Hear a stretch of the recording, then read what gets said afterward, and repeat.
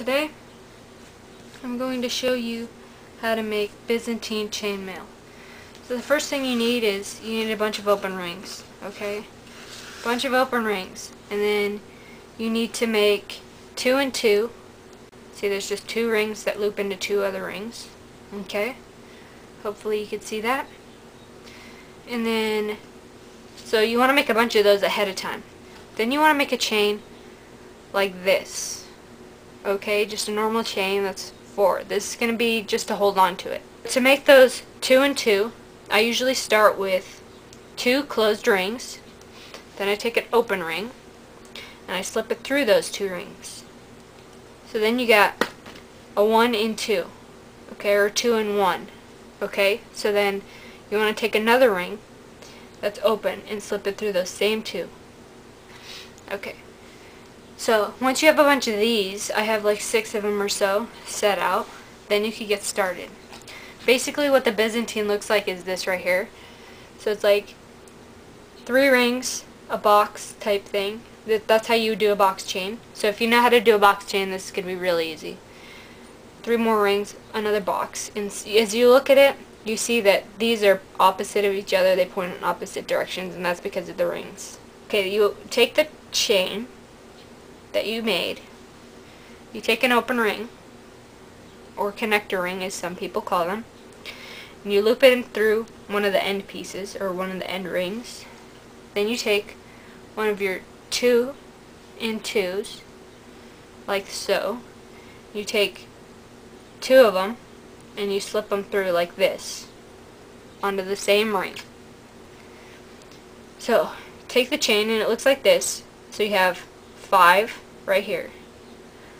But on this one right here, that connects to the 2-2 set, or the 2 and 2, you take another open ring, you slip it through these 2, and then the same one that you had slipped it through before, the one next to it, like this.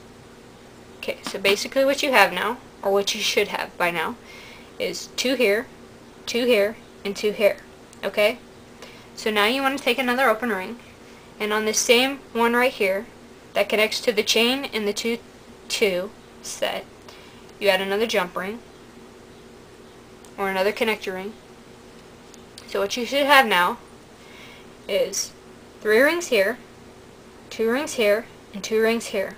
Okay, so this is going to be the real beginning of this. Okay, so now if you know how to do the box chain, this part's going to be really easy. So you take these 2 right here, you flip them up like this, so that they look like this.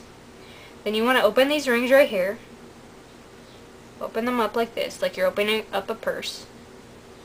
Okay, then you want to take another open ring, and you want to slip it through these 2 right here, these 2 that you just flipped up. And the opening ones, you don't want to mess with the opening ones, okay? You just want to do these 2 right here that are inside. Okay? One's inside, you connect the ring to, so that it looks like this. The box, like I showed you before, this box right here. Okay? Before you close it up, you want to take one of your other 2-2 sets, add that onto the same section, okay? Then you want to close it up. So now what you should have is the 3 rings here, your chain here, which is what you're holding on to, your box right here. If you flip it around, it's all the same, all the way around. Then you have a chain, or a ring here, that connects to the 2-2 that you just added onto it. So now what you do is where that 1 is, where you see the 1 right here, that connects the box to the 2-2, you want to take another ring, go through these 2 again, okay, so the 2-2, okay, and then you want to connect it to those in the purse area. Remember what I said, open the purse, and then the stuff inside is what you want to grab. Okay, so now what you should have is a box, 2-2, 2-2, 2-2, okay, there's 2, 2, and 2, alright. So now what you want to do is you want to take a 3rd ring, like you did here, have a 3 set here, and basically the reason for doing the 3 set is so that the box stays open, or the purse stays open. Okay, so you add another ring, do the same 2, and the same 2 in the purse. Now what you should have is the 3 here. Okay, these 3 here. And then you have the box. Then another 3 here. Then you have your 2 and your other 2. So then you would continue. And basically you just flip this up, like I said before, the stuff inside. Then you flip it, opening the purse, and then you want to grab what's inside. Okay? So you continue like that. Now you have a box here and a box here, and they're going in opposite directions. Okay. So then you add another 2 set.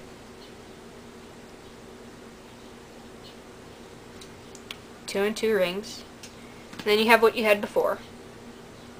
The 1 ring, the box, the 1 ring, the 2, and the 2. Okay? So then you want to add another ring next to that other one, like you did before. So now you're seeing that it's starting to take shape a little bit.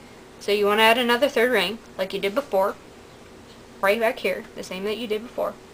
And what you have now is 3 rings here, a box, 3 rings here, a box, 3 rings here, and then what comes next? Another box. So you just keep on doing this for as many sets as you made over here in your little pile, or as many jump rings as you have open. And you want to open up a lot of them. You want to have a lot of these rings open, because otherwise you'll find that you run out of rings pretty quick. And this is the speed weave way. I learned it from another user on YouTube. And if I can find his video again, I will link you to it. So basically now you have a pattern. It's taking shape. 3 rings, box, 3 rings, box, 3 rings, box. And then another 3 rings would come here, and then another box, and then you just keep on going. Okay, you can actually take this off later on when you get it as long as you want it, which would probably be pretty long. I'm actually making a necklace right now, so it's going to be extremely long. And you can actually make it into a continuous chain. So I actually have a chain that I've been working on. It's pretty long. So I'm going to show you now how you would do that if you were connecting it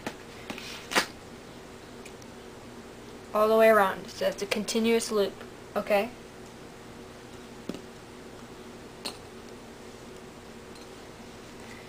So now I've got these 3 at the end here that I started with that had the chain connected, and I took the chain off. Then you have the 2 right here at the end of it, okay? So then what you want to do is you want to first, the easiest way to do this is to open up the purse first. So flip them up like before, open it up. Then what you're going to want to do is you're going to want to open up some rings here. Actually, let's start with the outside first, because that'll probably be the easiest. So now I've got the open purse, like so. You want to make sure that it's not twisted too overly much, okay? And you want to connect them. So take one of the rings that you opened up from the 3 set, and you want to connect it like before. Only this time you're connecting it end to end of the necklace, okay? Then you want to connect it to the same purse area as before. You should have 2 here, like this, that are not connected yet. So you want to open up the next one that's right next to this one, the one that you just connected.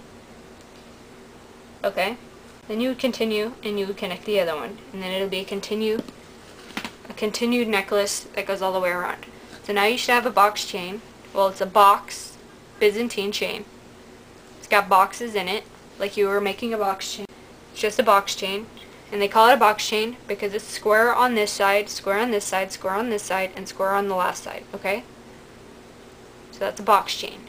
Now you see, looking at this and looking at that, right there, you can see that they're very similar. They're exactly the same. Hopefully you know how to do that now. From before, I'll show you this again. The box chain, how I started it. The Byzantine chain, excuse me. So now you have the 3 rings, box, 3 rings, box, and it just continues on, and you just keep adding on to it. Have fun making chainmail, and hopefully this helped you out. Thanks for watching. Fucking subscribe.